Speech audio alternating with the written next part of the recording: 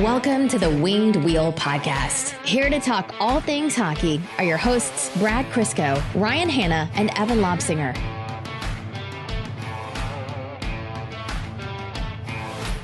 Something about recording really late in the evening just brings out the either best or worst in us. It's up to the patrons who listen to the bonus episodes to decide that. I'll throw all of what just happened in there. But by all rights, all of us should just be like dead tired. I should just be like the grumpiest jerk in the world right now. And instead it's, I don't know. It's something. It's baby talk and warning signs. Well, baby talk is in like not to one another. No. Well, kinda.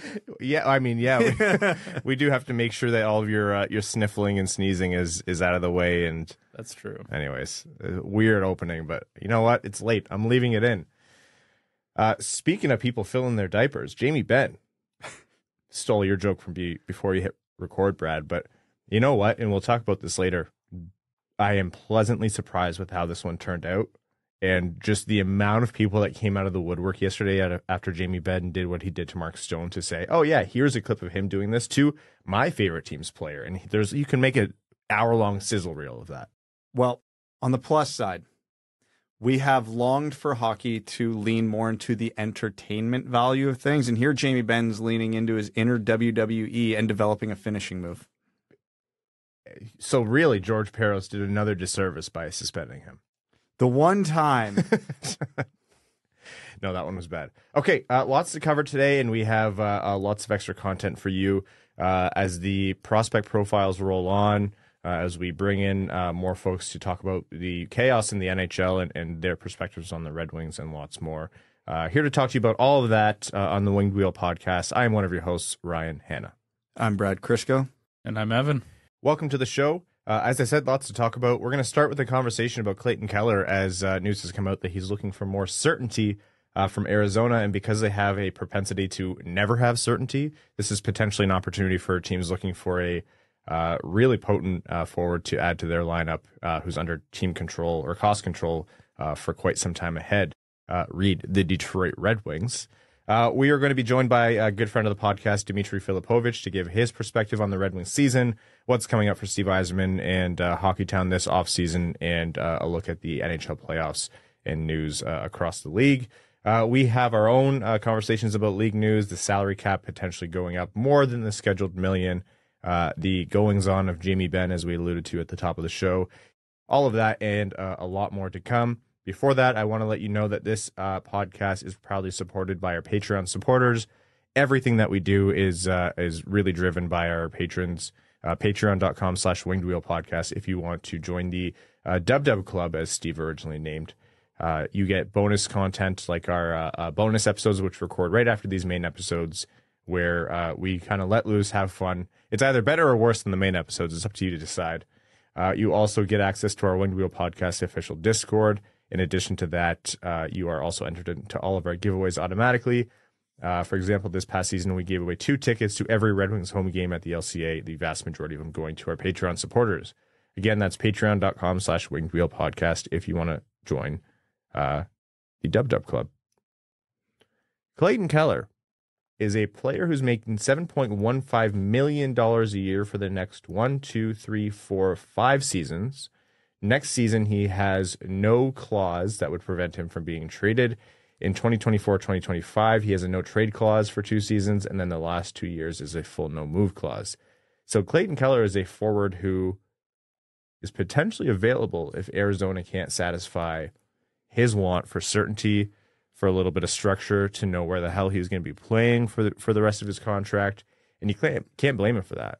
Over a point per game player last year, 37 goals, 49 assists for 86 points in a full 82 games, has generally been that a really potent winger for his entire career, and he's really kind of emerged over the past couple seasons especially, and that contract control with the cap going up is going to be attractive to a lot of teams. So is this a potential huge get via trade for Steve Yzerman and the Red Wings?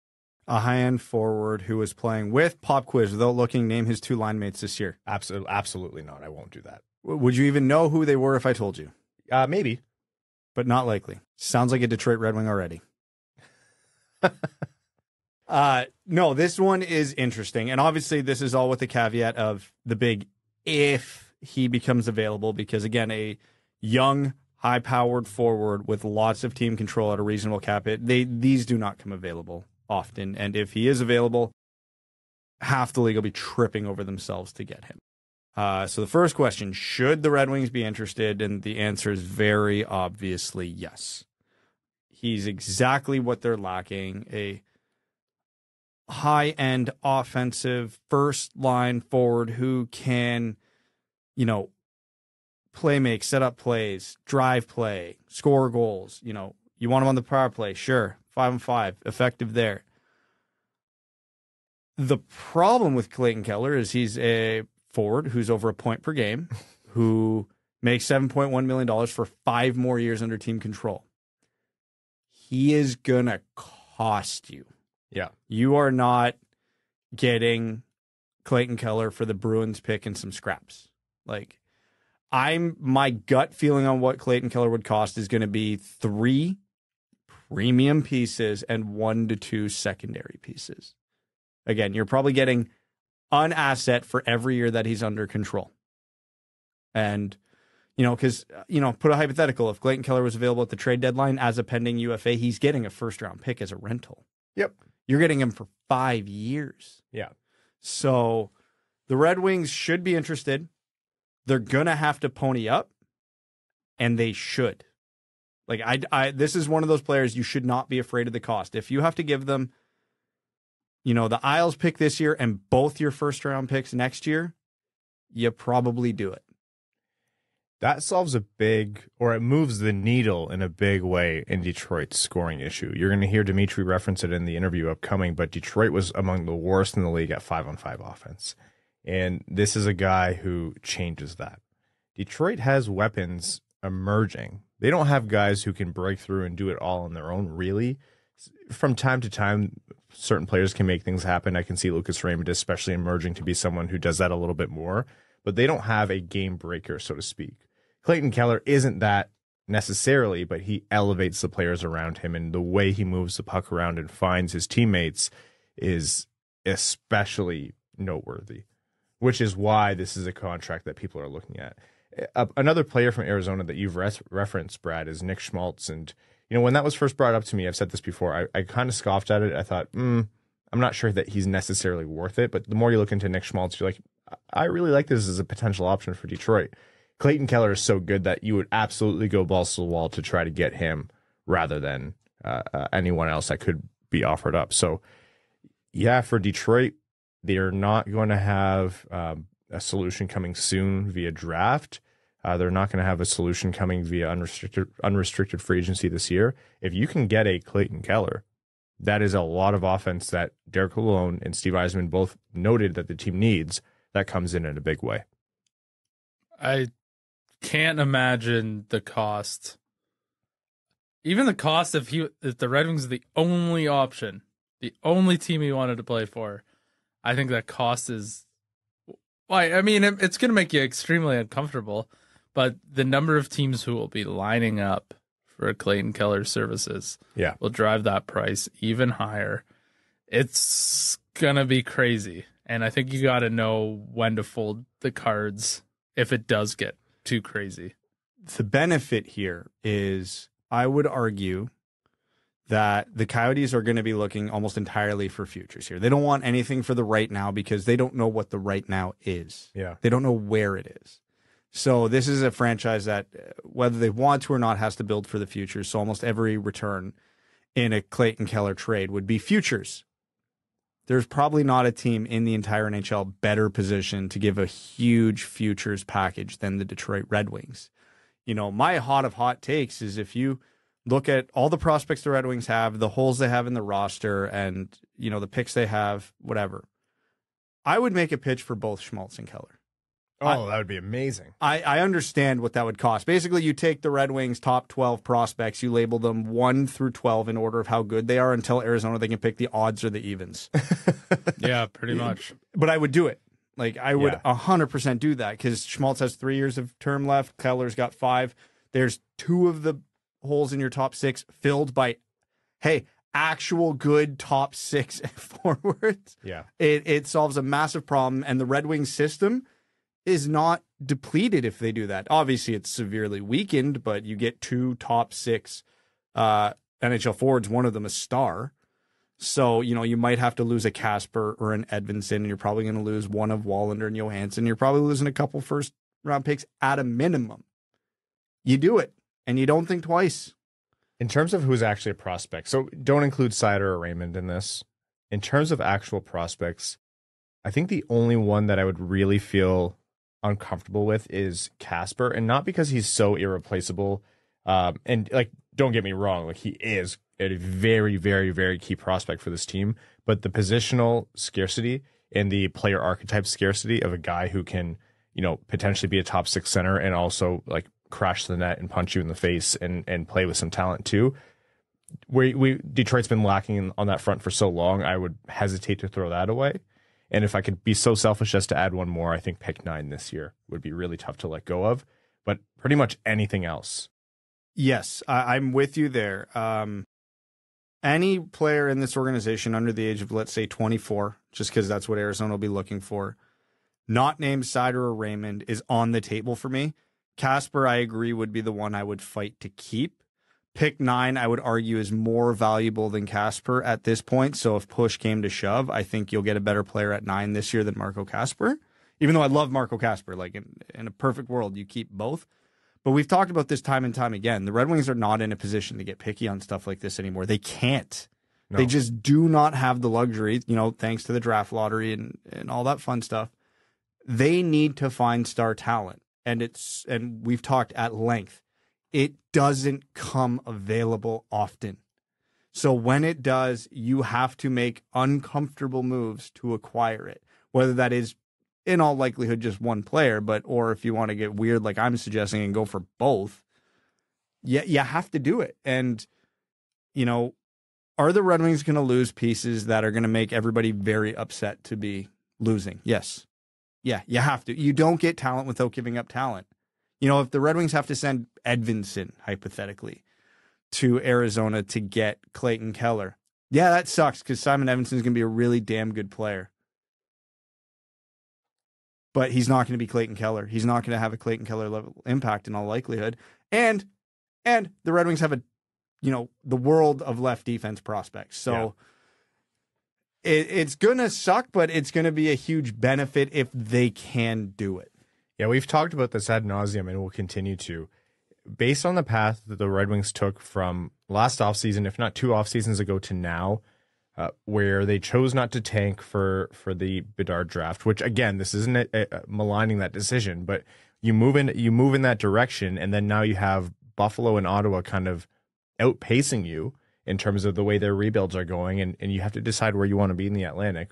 No, you can't create contrived moves or spend stupidly in terms of your assets and your money, but if you have an opportunity to bring in a guy who can be effective for you for a long time, is cost controlled for a long time, it can solve a direct issue of need, you got to start overspending on your assets. This is when you have to kind of, empty your wallet to get what you want because everyone else is cutting ahead of you in line. Ottawa and Buffalo have had a little bit more luck than you. For one reason or another, the way they're advancing is they have things that Detroit doesn't. So Detroit has to decide what they're going to do to kind of catch up to them. And I don't say that lightly. Like, this is a hypothetical that is incredibly unlikely because there are 30 other teams who will be looking at this in one way or another. There's no guarantee that Keller even gets traded, but in a hypothetical where he does, this is the exact kind of thing where you have to, if you're the GM of the Red Wings, look at it and say, here's what I'm comfortable with, and here's a little bit more to make sure it happens, and here's a little bit more to make damn sure the deal is closed. Because otherwise you're going to be wallowing for a long time based on where Detroit is organizationally. They've had no luck, and they've been mired in the kind of shitty tanking scene for too long. We'd be remiss if we didn't talk about this from the non-Detroit angle, because obviously you have to have a willing partner in Arizona.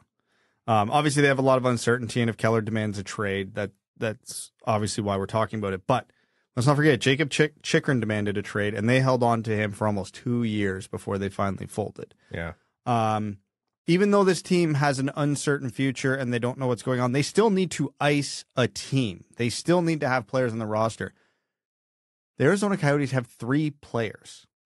Period. Not forwards. 3 players signed beyond this upcoming season. Nick Schmaltz, Clayton Keller, and Lawson Crouse. And all of them have conversations around them on whether or not they're going to be there long term. So they have to keep somebody with term around just so they have something to ice. So they may hear the trade request and go, okay, well, tough. Like, yeah. We don't have an option. We need you here. The NHL might force their hand and go, hey, you're moving to Houston. You can't have Lawson Crouse be your best player when you get there. Yep. We have to have somebody to market, somebody to sell. And that's a real thing. I know that might be hard to conceptualize, but the commissioner will say, you are not going to, like, this isn't not how you're going to handle your team. Yeah. So there's a lot of things outside of Detroit that might ever prevent this from coming to fruition for Detroit. And beyond what Arizona might want to do, beyond what Detroit wants to do, even if Arizona relents and accommodates a potential trade request, conservatively 21, 22 other teams are calling Arizona for his services? At least. So you have to outbid all of them. 24-year-old point per game winger with cost certainty from now until forever? Yeah. Everyone is calling. Exactly. So this is a long shot, but this is another good example of why we talk about it constantly. This doesn't happen often. Yep. You are going to have to overpay. You are probably ultimately gonna, regret parts of the trade, and that's fine. That is, if Simon Edvinsson or Marco Kasper or whatever draft pick they give up, one of them turns into a star, maybe not to the level of a Clayton Keller, but a really damn good player. Okay, good. Good for Arizona. They're happy. They'll trade with you again. But but the Red Wings got what they needed, if that is the circumstance. And again, people look at trades too black and white. I want to give you everything. I want to take everything, for nothing. And every player we send you, we want them to fail. That's how I work in fantasy football. Yep. But in the NHL, if you make trades where both parties are happy, teams are then more likely to trade with you because they view you as reasonable, yada, yada, yada. You can go through, business 101. But that's ultimately what's going to happen for the Red Wings to acquire a major star level piece. I'm sorry, I was going to send us the interview here, but have you seen Arizona's draft board for the next 3 years? Oh, did they run out of space? Oh my God. It is outrageous. They have 4 second-round picks in 2024 and 4 second-round picks in 2025. 4 third-round picks in 2023 and 3 third-round picks in 2024.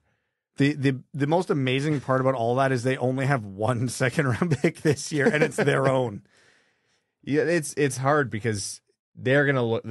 You might try to incentivize them with 2 of Detroit's 3 second-round picks, for example, and they're going to say, why? We have 9 in the next 3 years. We don't need we need first-round picks. Well, you know where one of the most popular landing spots for Reinbacher is in the draft? Arizona's first-round pick, ahead of Detroit's. You know why? Arizona doesn't have a lot of defensive prospects in the system. You know what Detroit has a lot of? Really good defensive prospects in the system. So, again, if he goes to market, Detroit probably is the team that can offer Arizona the best trade package of what they would want. That, and maybe you offer to buy them lunch one day. That team always seems hard for cash, so they'll probably do quite a bit for you. Does Steve have one of those Amex black cards that he can get them into different lounges in the Houston or Salt Lake City area? I get the impression that they have a pretty good travel rewards card. Yeah, maybe you loan them Redbird, the team's private plane, Redbird 2, for a week a month. That might do it. Anyhow, I know hypotheticals are tough to spend a lot of time on, and folks sometimes wonder why, because there's a small chance of anything happening in the NHL because it's the NHL, but I want to point back to what Brad said. This is the kind of move not only that would change things significantly, it's the kind of move that you have to look at because it does not come up often, and Detroit is uniquely positioned to actually do the thing here. So one that we'll monitor. If the hockey gods are just, Clayton Keller will want out, and this is something that we can look forward to potentially speculating about and definitely not be heartbroken about in the future. Okay, for now, let's jump over to our conversation with Dimitri Filipovic, a good friend of ours. He does the Hockey PDO cast now with Sportsnet, so always good to catch up with him, where he gives us his thoughts on not just the Red Wings season and its players, but also the playoffs and the Arizona arena situation as well. So tune in for that, and we'll see you on the other side. Dimitri, it's been a big summer, or spring, I should say, for the NHL, and as someone who covers a lot of everything, I imagine you've been pretty busy. So how have you been keeping up, man? It's been good. This is my first year doing a daily show. The podcast went over to Sportsnet Radio and has been turned into a daily format. So it's a bit of a new challenge, just trying to come up with new shows every single day as opposed to like once a week or whatever, picking my spots here or there. But it's been fun. The playoffs have kept me busy. It's been a pretty entertaining postseason so far, so there's been a lot to talk about. So I'm excited to join you and catch up. Folks, this is our good friend of the show, Dimitri Filipovic, obviously host of the Hockey PDO cast, as he just mentioned, and you can also find his work on EP Ringside. So, Dimitri, I've always loved our conversations because you have a really good, unique outside view of what's happening, not just for the Red Wings, but the entire kind of Atlantic Division and Eastern Conference. So, let's talk about the Red Wings season. What did you make of the kind of roller coaster year that Detroit had, which had everything from battling legitimately for a wild card spot to trying to maximize their draft lottery pick? Yeah, I think it was an interesting season. I mean, I believe right before the deadline, I had you and sorry to keep plugging my own show here, but I had you and our pal Max Bultman on, and we had a kind of like a deep dive State of the Union sort of deal on the Red Wings. And so I remember at the time expressing my kind of concerns about whether they were putting the cart before the horse a little bit, just in terms of trying to start playing kind of like a contender when they weren't actually at that level yet, right? There's a lot made of how like Derek Lalonde was trying to install this sort of lightning defensive system and structure, and skipping the part of the organizational cycle that I think teams need to go through, where you have like a year or two where you play really high scoring, fun games. You're very electric offensively with all your young talent, but you're still flawed and you still lose games. And that's okay. That's part of the process. And they seem to be trying to kind of like expedite that by skipping that step almost. And I was a little bit worried about that. And all of their underlying numbers reflected it. I think they finished 28th in 5-on-5 scoring. I think only the Blackhawks generated fewer 5-on-5 expected goals per 60 than in the season. And so I was worried about that. And then I really liked what they did at the deadline, because I think that showed a clear sense of self, right? They sort of took a step back, realized where they were at in the league's hierarchy, and acted accordingly and made a really smart series of moves, recouped a bunch of financial flexibility and draft capital that they can use, not necessarily on players in the draft, but potentially, as we were talking about before we went on air, there's going to be a lot of very talented players in that age 24 to 27 or 28 window that could help this team a lot, that might shake free and become available this summer. And so you can always use some of that flexibility and capital to go and steal a couple of those guys. And so all of a sudden now they've opened up a lot of doors to improve their team this summer. And so I liked what they wound up doing. I didn't necessarily like the path to getting there, but I still think it was ultimately the right outcome. So considering their season and, where they landed, obviously they ended up with the 9th best lottery odds. They ended up with the 9th overall pick. They have picks 9 and 17 and a slew of other picks, especially in the second round this year. This free agency class is a little thin. And you mentioned that moves are going to be tougher to make, but they're still available. Guys could shake loose via trade or whatever. Do you think there's a big step to be taken this offseason for the Red Wings if you're Steve Yzerman, or do you think it's kind of just stay the course and don't worry too much about what the Ottawas and the Montreals and the Buffaloes are doing around you? That's a great question. I mean, if I knew what Steve Yzerman was going to do, I would tell you, of course, but I would also probably be I wouldn't be doing podcasts. I'd be running the world, right? It's interesting, right? Because I think last summer they were obviously very decisive and aggressive, and I think they wound up coming to regret it a little bit, although a bunch of the signings they did make certainly helped add like a level of competency and professionalism to the team. And that's always good when you have a bunch of young players coming up. But, I'm not sure. It seemed like, based on everything that Steve Yzerman said at the deadline when he made those moves to take a step back, he acknowledged that teams like the Sabres and the Senators, who might be kind of their direct competition as the next wave or next generation of Atlantic Division teams, were already ahead of them in their own organizational life cycle. And so I wonder if that's going to make them take a bit more of a patient or cautious approach this summer. I think it certainly helps. I mean, I would generally say that trying to build your team out through free agency and the unrestricted market is always a losing proposition. And so it might help that there just really aren't, like, we're seeing Michael Bunting positioned as one of the top free agents. And so I think that's going to work in their favor in the sense that I think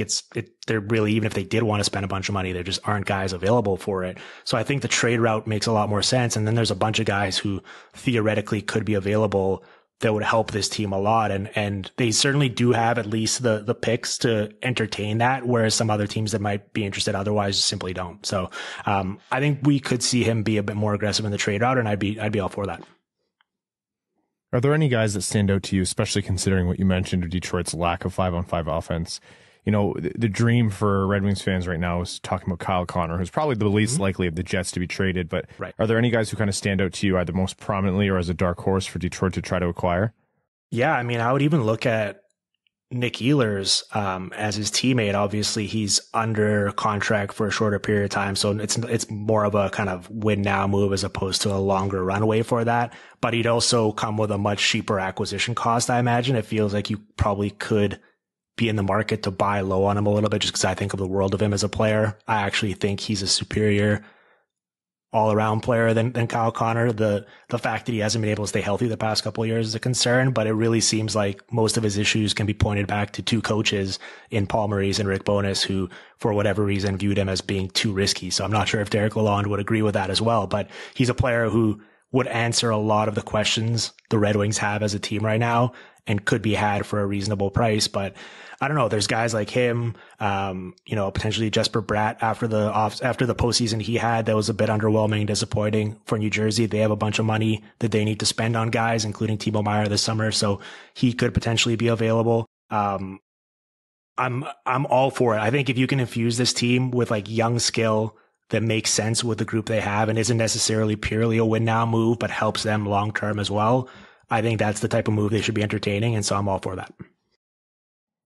Looking at a micro level player by player for Detroit, the two kind of most important young guys for the Red Wings right now, or at least last season, were Mo Seider and Lucas Raymond. And it was kind of a tale of two tapes for them.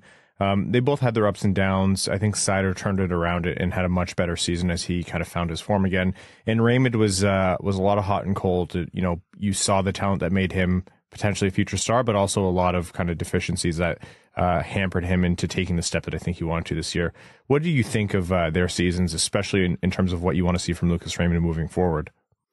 Yeah, well, let's start with Seider. I thought it was very notable that he started the year playing with Ben Sherratt. All of his underlying numbers took a massive dip, shockingly so. Couldn't have seen that coming. And then once he started playing with a favorite of ours, Jake Walman, skyrocketed completely, and it made a lot more sense stylistically. I think you actually saw it just help Mo Seider a lot in terms of utilizing his skating. It's not necessarily something we think about, but Walman's ability to make plays with the puck on the breakout helped Mo Seider play off the puck a little more, right? He was able to sort of skate in as a trailer sometimes, be able to jump in without necessarily having to carry the puck or break it out himself. And so it made sense that pairing worked so well together and is very encouraging in terms of what the future is going to look like. So I know people were a bit worried about Mo Seider at the start of the year. I'm not sure, Ryan, if Wings fans in particular were, but I just know people around the league were like, oh, it's kind of weird that he's not playing as well as he did last year, because people just expect young players to get better and better every single season and not necessarily realizing that it's not always that linear of a progression. But based on what we saw from him in the final, 30 or so games, I would still expect the sky is the limit for him moving forward. In Yzerman's postseason press conference, he cited the need for this team to improve internally coming into next season. Obviously, he sees, and Derek Lalonde mentioned the same thing, that they rounded out the defensive game really well, but the goal scoring just isn't there. And they both want to see more from Lucas Raymond. They both want to see more from Joe Veleno. Is that a fair statement to say? Is that kind of internal expectation of growth the way to improve, to make yourself more legitimate as a wild card contender? Yeah, I think it's fair, especially with the ages of some of those guys. I'd also include like a Berggren in that list as well, right? Of guys that have problem solving capabilities as players. They can kind of help the Red Wings break into some of these tougher areas in the offensive zone and create more high quality looks, right? Because that's what this boils down to. We're seeing this postseason in particular. I know, like, if you're not cheering for any of these teams watching and you cheer for someone else, you can sort of find takeaways, I guess, from what works and what doesn't in the postseason and try to apply it to your team in terms of team building. We're seeing that being able to create in different ways, whether it's off the rush or leveraging your forecheck into creating opportunities off turnovers, or working the puck down low behind the net and then popping up into the slot and getting high danger looks from that inner slot area. These are all, like, you have to be able to attack in different ways and problem solve to getting there. And so these young players they have that they've drafted and they're trying to develop is going to be the key to that, right? I don't think there's necessarily going to be one move or two moves where you go out and you trade for someone or you sign someone and all of a sudden that's going to solve everything. Like, to reach this ultimate destination that they want to get to, it's going to involve a lot of development of some of these young players. So I wouldn't necessarily put it all just on that. It's going to be a combination of those things, certainly, and just infusing more talent into the lineup. But you do have to start with having high expectations for the young players who are already in place. And more on young players, Marco Kasper is expected to fight for a roster spot, as well as Simon Edvinsson. Kasper got his game. Simon Edvinsson got 9 at the end of last season. Imagining a world where Kasper can come in and make a decent impact, likewise with Edvinsson. I don't know that we're going to see any of the picks from this year. It's hard to imagine a 9th overall pick coming in and making the team. So just counting those guys and whatever moves within reason that could happen in terms of trades or signing in the offseason, what do you think is a most realistic outcome for the Red Wings next season in terms of overall standing?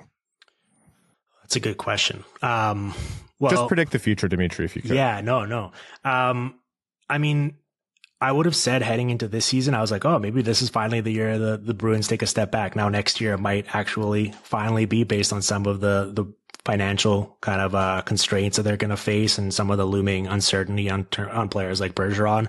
I still think it would be unreasonable to expect them to go from the best regular season team in NHL history to not being one of the playoff teams coming out of the Atlantic. So if you're still counting the Leafs, the Lightning, the Bruins there, and then I'm wearing my, I was going to wear my Wing Wheel podcast t-shirt today. I couldn't find it in preparation for the show. So I put on my Tage Thompson tee here.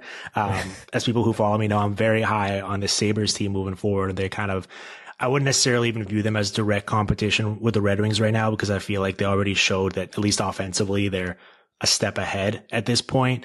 So I would put the Sabres up there as well. And then you get into the Ottawa and to Detroit. I still think Montreal is going to play the long game here, and they're not necessarily in a rush. So it's going to be difficult to crack into that top 4, certainly in Atlantic. I think the 5th is up for debate, and I'm kind of curious to see what Ottawa does with the resolution of their ownership and then what they decide to do this summer in terms of building out their team.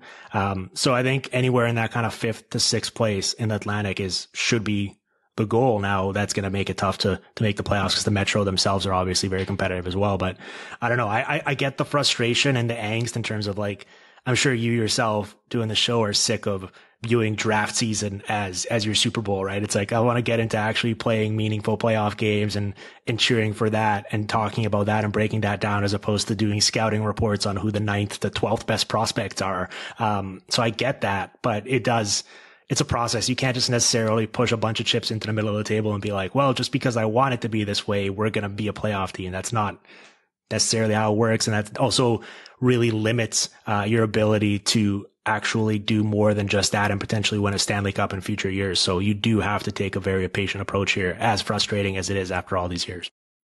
The truth hurts. Dimitri didn't ask for that, so appreciate it. Someone laughed at us. A good friend of mine was like, you know how funny it is that every time you advertise your draft lottery live stream, you call it an annual draft lottery live stream? I was like, yeah, I know. Yeah. How many, what is it, like the 6th annual now or whatever? How long? Yeah. It's for my mental health that I don't count anymore. I just hope we don't hit a 10th. If we have to do a decade celebration, that's bad. You mentioned the playoffs, so let's jump over to that. Just for context for folks, we are recording this late afternoon on May 24th, so before the Hurricanes-Panthers Game 4 has started. So at the time of recording, both the Knights and Stars and the Hurricanes and Panthers series are at 3-0. Both conference finals could potentially end up in a sweep. walk us through what's happened in these playoffs, because it seems to be, and I know we say this every year, but an especially wild one where no one can kind of predict the way this is going to shake out. Yeah, certainly. And round 2 was all about the blowouts, right? There were some longer series played out, but every game seemed to be some sort of a 4-0, 5-1 type of scoreline. And we were all like, can we please get some competitive, dramatic games? And we've gotten that here in the conference final, right? I think the Game 3 last night between the Stars and the Golden Knights was the first game so far in the conference finals that had a multi-goal lead. At previously, every single game had been a 1-goal game throughout. And so that's very exciting. But now we're facing down 2 potential sweeps of both series at 3-0. So that's clearly not ideal from a drama perspective. I don't know. Do you want to do the East first, or do you want to talk about the West series? Let's talk about the West, just because we had the Jamie Benn and that whole blowout last night. Mm-hmm. Yeah, so it's both the first 2 games went to overtime, were super close, basically coin flips. Game 3 obviously got away from Dallas very quickly, and was about as big of a debacle as you can have given the circumstances, coming home, trying to get back, trying to counterpunch in that series and just having it get away from you the way that it did. Vegas has just been the better team. Like, they've dominated in the neutral zone in that series. Their depth scoring has come through. They just have so many more ways that they've shown that they can beat you compared to this Dallas team, which has, you know, in the first 2 rounds, we were talking up how, adding Max Domi and Evgeny Dodonov has improved their depth scoring, and all of that has dried up, and they're basically reverted back to being sort of a one-line team, whereas Vegas is spreading the wealth, and basically all of their top 3 lines could be a top line for most other teams. So I've been really impressed with Vegas. I picked Edmonton, admittedly, in round 2. And was disappointed by that result because it made me look kind of stupid. And then heading into round 3, I sort of forgot all the lessons that I'd learned from that series and was like, oh, I'm excited about the Stars team. I could see them winning this, and now quickly coming to regret that as well. So Vegas has been the team so far that has really kind of shown that the playoffs can be unpredictable. That's a charitable interpretation of it. The other one is that I just have no idea what I'm talking about. Well, welcome to the club. It's if I had to feel bad every time I got something wrong, I would be sad all the time. So I don't hold myself to that standard. But in the East, you have Florida, who's been the Kingslayer and taking down Boston. Maybe even the same thing and taking down the Leafs, who seemingly were on cloud 9, and now are up 3-0 on a very Carolina Hurricanes team that seemed to be better as the playoffs gone on. So can you count against their ability to disrupt and, you know, for Bob to kind of goalie you every game at this point? Well, I would include the Leafs in that description of what you described for Boston as well, because I believe after round 1, the Leafs were the betting favorite to win the Stanley Cup at that point in time, and then the Panthers beat them in 5. I just did a show on this the other day, kind of looking at, obviously Bobrovsky has been outrageously good, right? He has like a .978 save percentage through these 3 games. Ever since the Leafs series started, really, he's basically been limiting teams to 1 or 2 goals and then shutting the door. So he's been phenomenal, especially based on our expectations heading in, where he wasn't even playing. It was Alex Lyon that was playing ahead of him in the first 3 games. But defensively, I think they've actually done a really good job in front of him of limiting the types of chances they're giving up, allowing him to just focus on basically having a one-on-one against the shooter. And so I've seen a lot of the stats of his like goals save above expected, which are just at a historically high rate right now. I don't think those are accurate, especially based on the public models. I think they're overinflated a little bit. He's still been obviously very good. But this is more of a team effort. Like that's the point I guess I'm trying to make here in terms of when you look at their success, they've done a lot of good things right beyond just their goalie stopping everything. And it seems like a lot of the coverage of them has been just that in the series. So with the series where they're at right now, who is your pick for the Cup? You get to cheat. You get to pick with all the knowledge you have now. Who do you have taking it all? I guess you would have to go. I would have to go with the Golden Knights at this point. I just think if we're looking at a potential Golden Knights versus Panthers series in the Stanley Cup final, it's going to be a very high paced series, very high event. It's going to be fun to watch. I just think this Vegas team has shown that they just have more ways they can beat you, more depth, and regardless of what type of game is played, I think that they are very comfortable doing so. And so in a series against Florida, I just feel like they're going to be able to solve them a bit more than the alternative. All right. And on the theme of league chaos, obviously we all know what's been going on with Arizona. The Tempe deal was shot down. The account seems to be memeing themselves to the grave. There's no kind of solid option as to what's going to happen next. The NHL and Arizona have both taken the line of we're going to try to find something that works in the desert. But what do you make of what's next for them? Is it relocation? If so, where? Or do you think that there's going to be a concerted effort to just try to revive another arena deal here somehow? Yeah, that's a great question. It seems like at least for this year, the most likely outcome is they'll probably play in Mullet Arena again, and then this will be something that they get solved for the following season. But now that you mention it, we probably should have included a guy like Clayton Keller in the conversation of realistic trade targets that, if they're available, the Red Wings should really be prioritizing and being all over, both from a contract term perspective where he has a bunch of years left on his deal, to the age, to the actual skill set. Like, he's a player where I would be willing to package all sorts of draft capital, which I assume I believe it's been reported he's given Arizona like a month to basically give him an update on both on and off the ice what next year is going to look like before he decides what he wants in terms of a trade request. If he's unsatisfied with that answer and makes it known that he wants to be moved, that's a player that I think Detroit should be all over, and like they need to do everything they possibly can to establish themselves as a front runner for his services. All right, Dimitri, appreciate you coming on the show and covering such a breadth of topics. Tell us where we can listen to your work, read your work, and find you on Twitter. Yeah, you can follow me on Twitter at Dim Filipovic. You can subscribe to the Hockey PDOcast wherever you listen to this fine show. And if you like to listen on radio, we are on Sportsnet 650, 2 to 3 p.m. Pacific time every single weekday. And then the show goes on the podcast feeds as usual. So, yeah. That's about all I got to plug. Ryan, thanks for having me on. This is always a blast. It's always fun to catch up with you. Yeah, absolutely. Can't wait to do it next time. Talk soon, man. Cheers. Welcome back. Great to have Dimitri on the show. Always appreciate having him on and getting his kind of league-wide and outside perspective on what's happening with the Red Wings, both this past season and upcoming. All right, let's jump into our next prospect profile here as we trundle along towards the NHL draft. And as we alluded to last episode, these are going to get a little bit more significant in terms of the likelihood that the player could be a potential Red Wings draft pick, how high up they are on the board. And this is arguably one of the biggest names where if they are there for Detroit at 9th overall, it might be a run to the podium kind of situation. Not everyone feels that way, but I think internally in the NHL, this player is very, very high on a lot of lists. So, Dalibor Dvorsky, where are you at on him? Top 10 for sure. Big Dalibor Dvorsky guy. A guy who's got kind of labeled as, that 200-foot center that teams covet. But a lot of misnomers in the draft that often get brought up are if a guy is labeled as, he's a good 200-foot player. Yeah, okay, his offense is okay, but his defense is really good to make up for it. And that's not the case for Dvorsky. His offense is legit. This is a guy who's got a ton of skill, a ton of creativity, drives play.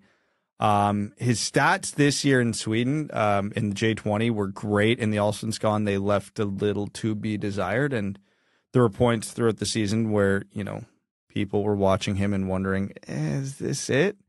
And then he went to the U18s and played with a bunch of nobodies, Slovakia, but played with a bunch of nobodies in Slovakia and dragged them into the bronze medal game.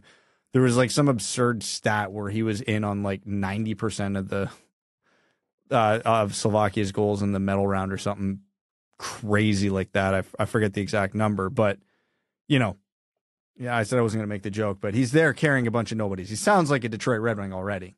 So I like the player. My question with him is kind of in the same vein as an Oliver Moore that we had, where I know I like the player. I know the player's floor is really high. I know I like the player's talent, but what is that ceiling? If you think the offense is like legit, well, couple that with the rest of his game, he's no doubt, no brainer, slam dunk pick if he even makes it to the Red Wings. Most projections don't have him getting that far in the draft at this point, so it could be a little bit of wishful thinking. I do believe in the offense. I do believe in his 200-foot game, and I do believe in his skill. So I'm not I haven't settled on who my preferred pick is going to be for Detroit, who's available, but he is going to be very high on that list. So he's going to be one of those players that, continues to grow exponentially, over the next little bit of the year, because there's players in this draft who are much older than him, some extremely late birthdays, who have, started to tap into their potential a little bit more than him. And he's a big kid too. Like, he's over 200 pounds, over 6 feet. Like, he's a lot of GMs and scouts' dream. He, like Brad alluded to, he's good in all three zones, and not just like because he's not very offensive. He has creativity on the offensive end, and he's responsible at all ends of the ice. So there's going to be teams that are sprinting up to the draft board or the podium for him. His foot speed leaves a little bit to be desired, but there's no reason a guy of his sort of build can't add that. And I don't think that's something that's impossible. It's not like we're teaching him, trying to invoke some hockey IQ that just isn't there. I think, with a good, proper skating coach, he can pick that speed up. So it really depends. Do you go with the guy who is a bona fide NHLer, or do you bank on someone who could be a superstar? That's really what it boils down to for me. I'm not entirely sure where I land on the Dvorsky profile. I like his game a lot, but I always go back to do you take a guy who's going to be top to middle six, or do you swing for a guy who could potentially be a superstar? Well, to make it not a player comparison stylistically necessarily, but when I look at players like Dvorsky who come from like the lesser countries, and you look at their profile with a little bit of, not poor skating. His skating's good, but like not, the elite foot speed, but the good 200-foot game. And you look at him and you go, can you have like a superstar? And I know this was almost 18 years ago now, but to me, I get a lot of Andrzej Kopitar vibes. Sold. Just like that'd that, be okay. I'm not saying that's what he is going to be, but Kopitar went outside of the top 10 for a lot of the reasons why we're questioning Dvorsky right now. Not that we're questioning him, we're actually praising him way more than anything else. But there is a reality here where he turns into a star. Like, you're not just getting a really good player at 9. Like, the ceiling on Dvorsky is there. Yeah. It's very much in the range. So, and again, when we talk about this and we talk about prospect ceilings, it's always with the caveat that 90% of the time they don't hit the ceiling. Sure, they get close to it, but like the ceiling's rare. But it's there. I'm happy you said that, Brad, because I know initially when you were talking about him just now, you said you were questioning what his true ceiling is. And I have that same thought, but it's not that I don't think that, or I think I'm worried about his offensive ability. His intelligence and his ability to make plays and his ability to shoot in the offensive zone, we've seen all of those things in spades, and especially at the U18s, I think he did a lot to dispel a lot of fears in folks' minds. I know some people think that he already has started the process of improving his skating, and so they're not so worried about that. I believe it was Scott Wheeler who said that in his latest review of Dvorsky. It's what you just said, though. It's the likelihood of him hitting his ceiling. It's not what his ceiling is for me. It's the likelihood of hitting it. And it's, if he didn't have such strong peers around him in the draft, it would be an automatic you run to the podium for this guy at 9. I agree with everything you guys said in terms of the kind of game that he brings. But, a Dvorsky versus a Leonard, a Dvorsky versus Perreault, a Dvorsky versus, maybe someone drops really far. That's going to be tough. If you're sold on Dvorsky staying as a center, I think that makes the decision for you in a lot of ways. Like, Dvorsky is a certain center. I think I'm there over Oliver Moore. And if you're also certain that Dvorsky is going to be an everyday center in the NHL, then he's not making it to 9th, plain and simple. That's the most likely scenario here based on, like I said, everything that's been mocked, projected, the rumblings around the league is he's not. I've seen him as high as 5. And here's the thing. Say he doesn't stick at center, but he's still an effective player. This is a highly intelligent or highly effective player in the offensive zone who's responsible at 200 feet already. Like you said, still has a lot of room to grow, but has shown the way he's able to make the difference on a team, especially without a lot of talent around him. He's not going to be a day one NHLer. He's probably going to need some time to kind of come into his own, make the league, realize his potential, but the potential is there. And, I understand that wingers are not as perceived as valuable as center, but this is a guy who can really make a difference on Detroit's offense. So I wasn't certain on Dvorsky for a while, and I said to you before we hit record here, I think I'm fully sold on him, that if he's there, he is easily one of my favorite picks for Detroit. There's risk. There is risk there, but the reward is really high. So it ultimately comes down to what your scouting team is telling you about the certainty of this happening. If they don't go with him because they take Ryan Leonard, though, or someone else, like, that's the beauty of this draft. There's so many great directions that you can go. It makes it, I mean, I don't envy the draft team's jobs here, because there's a lot of probably red herrings out there drawing your attention away from the golden goose or whatever. But, you really can't be mad at a lot of the different options that might be in and around Dvorsky too. Yeah, and I think I said it last episode, and it's going to be a theme right up until the draft when you look at the players who are going to be available around the Red Wings pick at 9. Obviously, 17 is a whole another category, but it still applies. This is very much a what's your flavor draft, because the players in that range, Dvorsky, Leonard, Zach Benson, Gabe Perreault, Oliver Moore, they are very different players from each other. So yes. It's not like you're picking between, the two steady defensemen and the two small, highly skilled wingers. Like, you've got the speedy center, you've got the smart center, you've got the physical, talented winger, you've got the smartest offensive player in the draft possibly, but who's slow. Like, it's super, super fascinating. This pick might actually give a really good window into what the Red Wings are trying to do long term, because it'll give a pretty good indication of what type of player they truly covet, because they can have just about whatever type they want. Yeah, I think this draft, especially for this pick, is really gonna the draft interviews will put a heavy stock into who they take. Do you smoke dope, kid?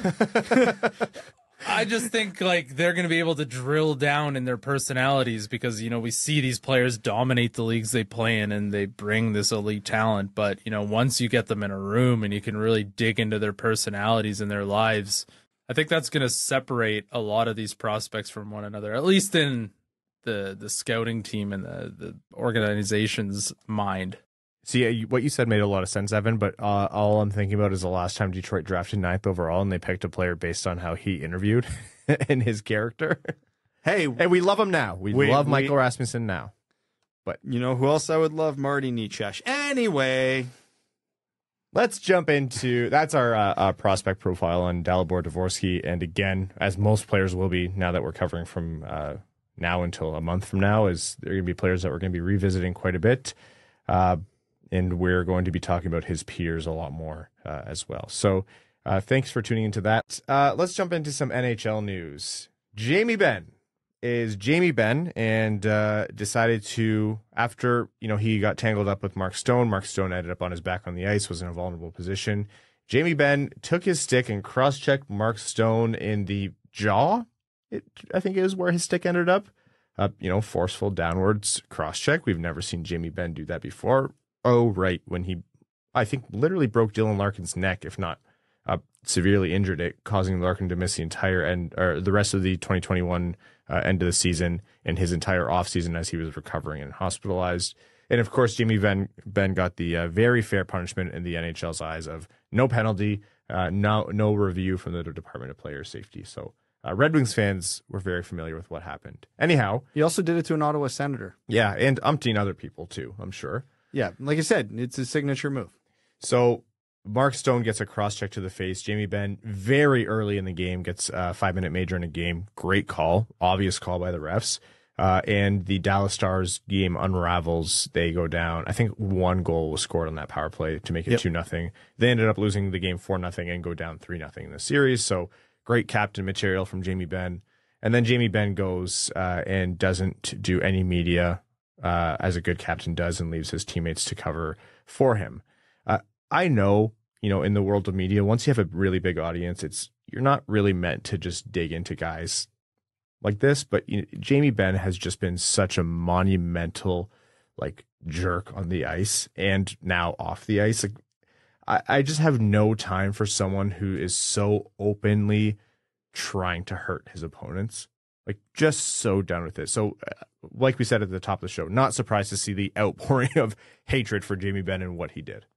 Oh, no, it's very welcoming because I didn't want Jamie Benn to get the Shane Doan treatment.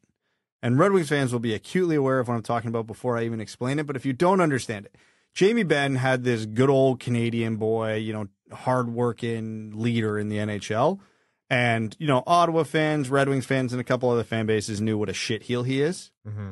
And, there was a few fan bases who were not surprised in the least by what he did to Mark Stone. But what happened is, on such a prominent stage in the conference finals, the entire hockey world noticed. They saw the cross-check. They saw him skipping his post-game availability and letting his teammates twist in the wind for him. They saw that unbelievably stupid, lame-ass excuse he presented today. The hockey world knows it. Shane Doan used to be the same player back in the day, but he never did anything like this on the stage that Jamie Benn just did, so Shane Doan still has this reputation. Jamie Benn just annihilated his. So sometimes, in these few fleeting moments, the world is just. And Jamie Benn is getting his. The Department of Player Safety, I was pretty surprised. I was honestly expecting them to give him one game, which I would have begrudgingly accepted. Not that I think it would have been fair, but based on what they gave Pietrangelo for his slash on Draisaitl, I thought, well, that's a standard they're giving for and trying to intentionally hurt a guy, so they'll give him one. And they'll see the 5-minute major in a game, and that was virtually all of that game, game 3, and they'll say, well, that's effectively a game in and of itself, so one more is appropriate. And they gave him 2 games, 2 playoff games, in addition to I thought if they get eliminated and he has one outstanding suspension, it carries over to the next year. Oh, it does. Yeah. Oh, yeah, okay. yeah. You said playoff games. Yeah, well, so he got this. If you want to look at it just for some fancy phrasing and to make it sound better than it actually is, you can say he got the rest of this year and the start of next year. Suspended for the remainder of the playoffs. I'm not necessarily rooting against the Stars, but for this, I do hope that they get swept and he has to miss the opener. Well, they're doing a great job for you then. But that's the way the NHL Department of Player Safety calculates suspensions. They value playoff games more highly than regular season games, which I do agree with inherently, not to the severity that they do, but 2 games. Do I think it's enough objectively based on his history and what he's done? No, but I also don't think the Department of Player Safety is nearly as harsh as they need to be on serious infractions like this ever. So, yeah, I'm pleasantly surprised with 2 games. Yeah, and it's 2 conference finals games, which is one conference nothing. Finals game. Thank you. Thanks for believing. Yeah, thank you. I literally missed my own joke from earlier. What time is it, by the way? Anyways. Too late. Yeah. No, I'm actually, if it was a regular season game, I would have been pushing for a lot more than this, but I understand the weight that playoff games carry versus regular season games, and I understand that gets amplified round by round, so I'm okay with 2. The Vegas Golden Knights were in so many people's bad books not very long ago based on their treatment of players and personnel and just the reputation around the league and their annoying social media, blah, blah, blah. And it's so funny how that's kind of all been washed away. And plays like this from Jamie Benn really go a long way into bringing a lot of people into the I want the Golden Knights to win the Cup camp. And it's a bigger tent every day. So funny how reputations change like that in the NHL. Well, speaking of reputations, you see the We Like Ike movement that's going on right now? Jack Eichel, outside of Sergei Bobrovsky, the current NHL Golden Boy. No pun intended. The NHL and NHL fandom is, and I think this is all of sports fandom, but so heavily affected by recency bias. Winning, yeah. But a guy who's had major, almost unheard of surgery, give him a second to get his feet back under him. He just, it's so funny how this comes around. It's not the same, but it reminds me of the Fire Lindy, 1 game into the season because the Devils were losing to the Red Wings, which a little rude, but I've had a hangnail for 3 days, and I'm wondering if that's why I suck at golf. What does that have to do with anything, Evan? Well, Jack Eichel's had neck surgery, so That's probably why he's not that good, or wasn't that good. Can everyone listening tell Evan had a bad round today? Yeah, it could have been better for sure. Anyways, continue. Sorry, I just thought of that. I thought it would be funny. Anyhow, you're right. You are a funny guy. Yeah, I'll give you that. Oh man, that's what's going on with Jamie Benn and the Stars. So they're gonna have a hard time without him. Although he did kind of ruin Game 3 for the Stars, so we'll see where that goes. As we're recording right now, we're not going to comment on the way Game 4 is going in the Florida-Carolina series. Florida's up 3-2 over Carolina halfway, or with 5 minutes left in the second, but we're not going to try to guess the way that one's going to end. So next episode, we'll have more news on the conference finals. No, well, I'm going to guess how this ends. Okay? I'm going to go way off script here. Carolina gets a ton of shots. Bobrovsky stands on his head. The game finishes 3-2. Yeah, you can just reuse that script 4 times. Yeah, exactly. I just hold on. If the score changes to 4-3 or whatever, just bleep out where I say the score and just input it there. And the same storyline applies. no overtime, eh? Well, 6 overtimes this time. Well, that would imply Carolina scoring another goal, and scoring more than 2 on Bobrovsky right now seems like a monumental task. You're not wrong. I'm kind of shocked to even see 2 on the board. Yeah, honestly. Some other minor NHL news before we get to overtime. There are conversations and rumblings around the league of increasing the amount the salary cap is going to go up more than the baseline $1 million. I think there's pressure from both sides to do this. Our favorite chatty agent has suggested as such that ownership is pushing on the league to increase the salary cap by maybe $1.5 or $2 million, which isn't a lot, but in the grand scheme of things will help quite a few teams get out of some binds without asking the players to recalculate or give more into escrow. So we'll explain what all that is maybe on a future larger conversations, but essentially if the league wants if the players want the cap to go up by a significant amount now before they pay back the owners what they owe from the pandemic prepayments, we'll call them, the league stance is that, they have to pay more into escrow. And the players said, no, absolutely not. And so the league said, we're only going up by the scheduled $1 million then. And the owners are now saying, hey, our teams are hurting. We want $1.5 or $2 million. We can make that work without asking for more from the players. So I think the Walsh, the NHLPA, the new head of the NHLPA, will probably stand his ground on this one. So we'll see if the league does it. And I will hazard a guess. Go so far as to say it is in the Red Wings' best interest that this doesn't happen, right? Right now, they're not even at the cap floor, and they have no significant contracts to sign for this upcoming season. They're nearly $9 million under the cap floor. They have projected as per cap friendly over $30.6 million in cap space. 30.6. And let's not forget, Raymond and Seider's extensions don't kick in whenever they're signed for a whole nother year. Robert Hagg, you want $7 million? The Red Wings have to sign players. They have to make moves. They literally are against the CBA rules right now because they do not have enough against the cap. Now, you'd be amazed how quickly the small contracts add up. So I'm not going to sit here and say the Red Wings are in danger of not getting to the cap floor. They will literally trip and fall above it. But did I read a thing today that said only Vancouver is above the salary cap right now? I didn't read into. I was looking at the cap floor today because that was more relevant to us. I didn't really do much research into the top end of it. Not a good look for Vancouver if they're over that. They were the only team though, for sure. Yeah, they're 670,000 ish above the cap currently. Jesus, wow, which you're allowed to do in the offseason. But yeah, but I mean, hey, you can go over the cap if it gets you a cup, right? Conference finals, second round, playoff series. Yeah, that's similar to let's say Ottawa was that much over the cap right now. Jesus. Although I do think I would rather be Ottawa than Vancouver right now. So yeah, if the Red Wings are going to be weaponizing their cap space, then they want as many teams squeezed as possible. That's what's important to kind of use that as another asset. We always refer to assets as draft picks, players, prospects, but cap space is one of them. The cap is going to start going up dramatically in the coming years. We know this. The players are going to catch up on what they owe the league. The league is probably going to expand 18 more teams and just generate a shit ton more money. The dollars are going to flow in even more so, and the cap is going to go up. There's certain things that can reduce maybe the ambitious notions of how much the cap's going to go up, but it's been slow and plateaued for so long because of COVID. in anticipation of a new TV deal that it's like a wind-up car right now. It's going to go flying away soon.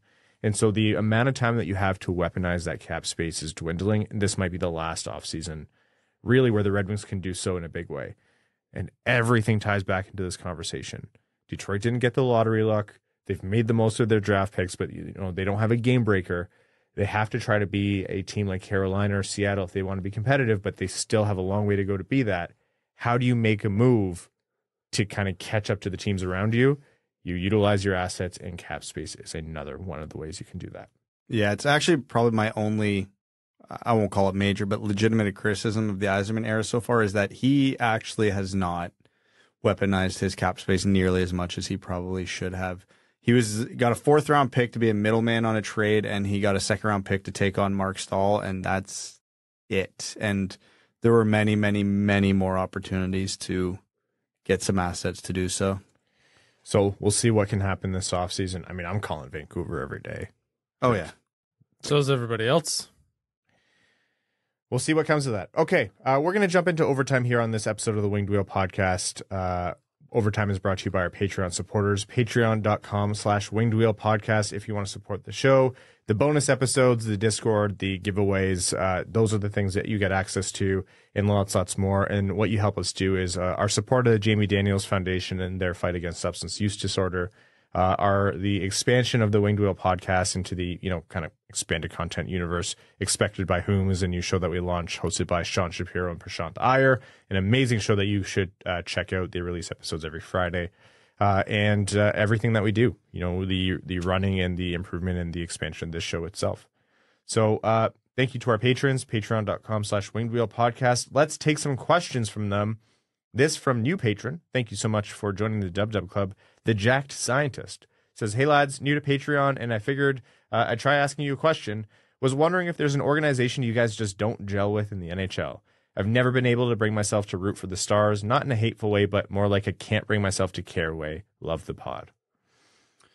Oh, man. Well, the real answer here is probably a team that I'm forgetting.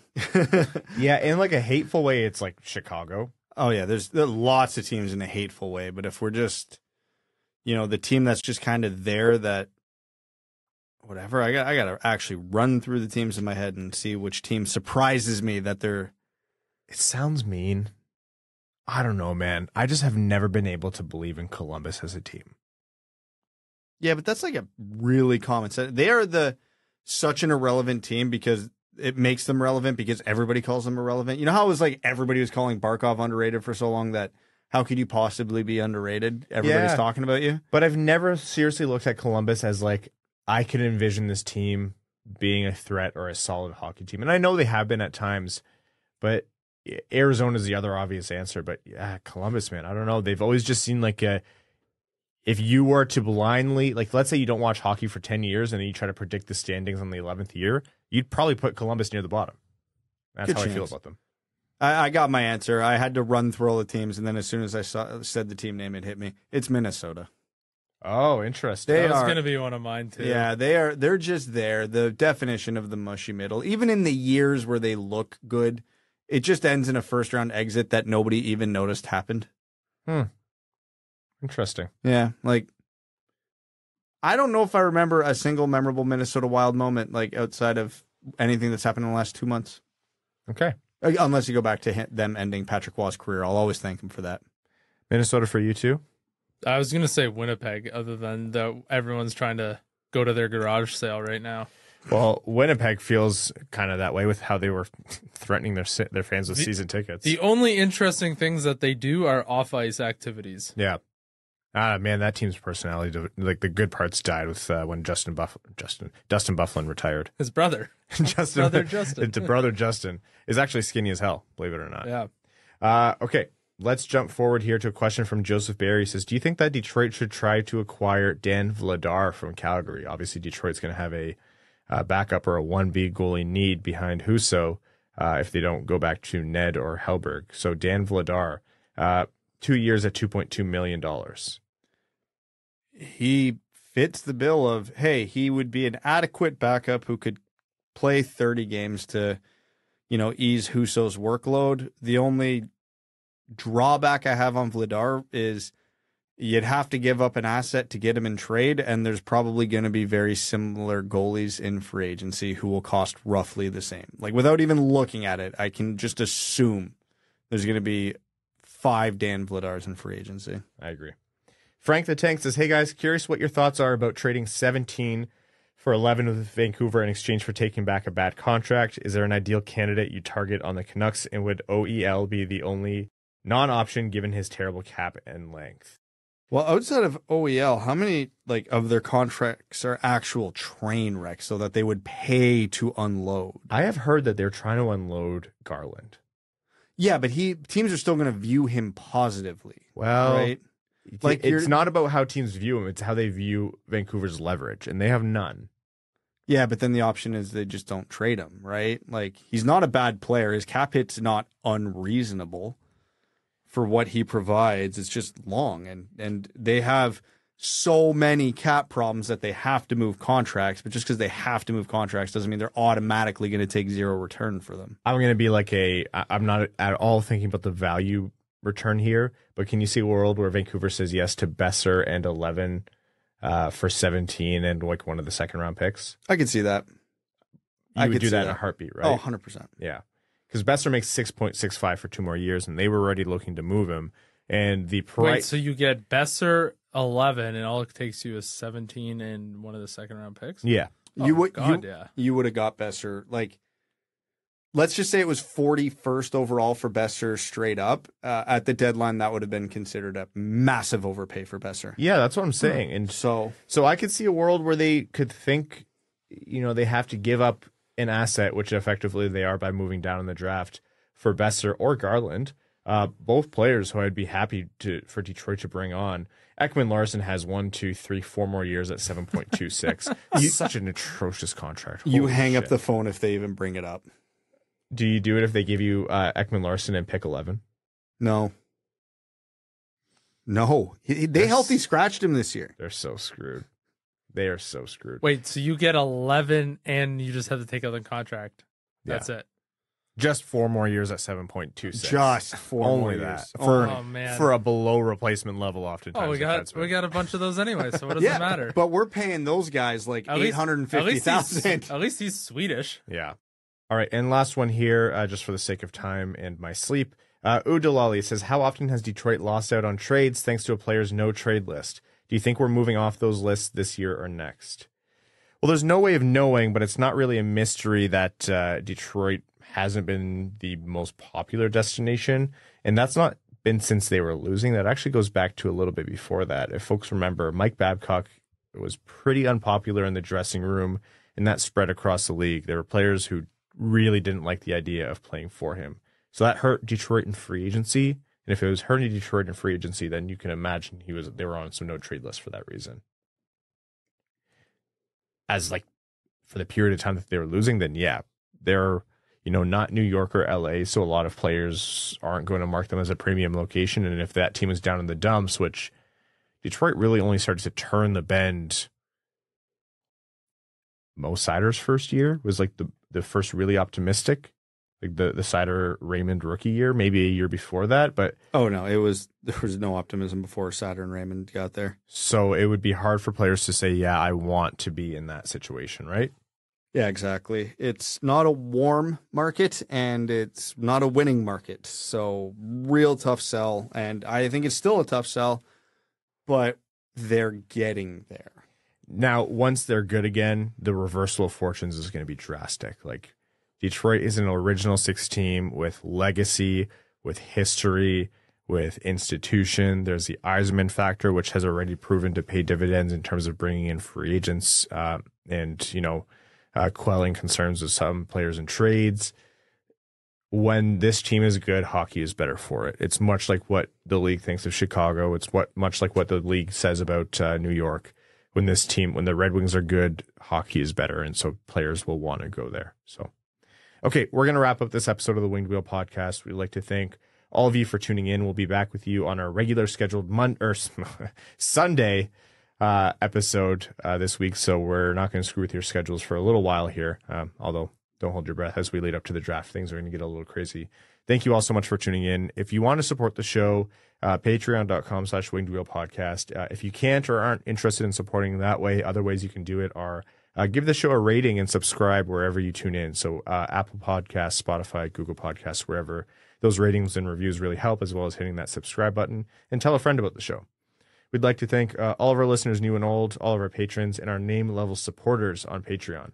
Arjun Shankar, Yves Bartels on behalf of the Sarah Grand Foundation, Aikfer, Wait For It, Icon, We Are Geelong, the greatest team of all, Glenn Brabham, The Hat 123, Keenan O'Donohue, Yanni Burgers, Meals on Wheels, Matthew M. Rice, Croner's Left Knee, Admiral Matt S. of the Cheesebag Navy, Babe Landeskog, Bros Before Hosas, Carl Brutanen Analuski, Chimmy, Chris P., Citizen High Five, Connor Scovey, Cooking with Kosa, Coyote season tickets in anywhere but Tempe, Dad, Please Come Home, It's Been 5 years, Denny's Gamer Girl, Derek Enstam, DJ Denton, Give Blood, Fight Probert, Hockeytown Matt, Hassan Malkasem, I Miss Cronwall, Jay Gollum, Jacob Turner, Joel Miranda, Kalen Wood, Kevin James, King Tone, Marcus, Matt McKay, Michael Edlund, R.A., Red 3, Ryan Hubbard, Scott Martin, That's What I Appreciates About You, Walman's Elite Dancing D, General Andy Bohan of the Cheesebag Army, Sam Bankson, #1 Red Guys fan, A.A. Ron, Adam Gowitzka, Adam Rose, Brad Simmons, Brian Vasha, Captain Antonio Gracias of the United Federation of Cheesebags, C.J. Wilkinson, Commander Ben Barron of the Cheesebag Space Force, Connor Leighton, Corey Prida, Darren Fick, Dungeon Master of Puppets, Evans Lost Rangefinder, Frank Stanley, Gene Sullivan, Grand Rapids Hockey Guy, Griffey Boy, Instructions Unclear, Cheesebag No Longer Fresh, James Laporte, Jeremiah Dobo, J.M. Rhapsody, John Evans, John Ingalls, Josh Yelton, Kevin McCracken, Quaz, Linda Hull, Maximilian, Melissa Erickson, Ophelia, Steven, Tatar Sauce, The Hodag, the original Button a Lemon, and the St. Louis Blueth. Thank you all so much. We'll talk to you Sunday. Thanks for tuning in to the Winged Wheel Podcast. Be sure to check out wingedwheelpodcast.com, where you can subscribe to the show on iTunes, Spotify, or wherever you get your podcasts. You'll also find links to other ways to support the show, such as Patreon, official podcast apparel, and more. And don't forget to follow the show on Twitter at Winged Wheel Pod. And of course, the hosts at Brad Crisco, at Ryan Hanna WWP, and at Hockeytown Evan.